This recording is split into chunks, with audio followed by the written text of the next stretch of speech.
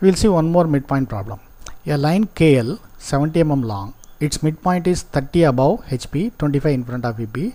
The line is inclined at 45 degrees to HP, 35 degrees to VP. Draw the projection.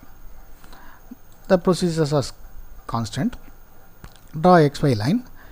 Mark the midpoint of the line KL. M dash is 30 above, M 25 below, 25 in front of VP.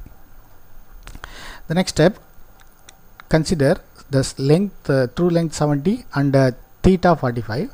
Draw a 45 degree line. On it mark K1 dash and L1 dash such that K L dash M dash is equal to 70 by 2, 35, and this side 35. This is preliminary front view. Complete the preliminary front view set. Then next step, considering 70 and pi 35, draw the preliminary top view line and complete the preliminary top view set.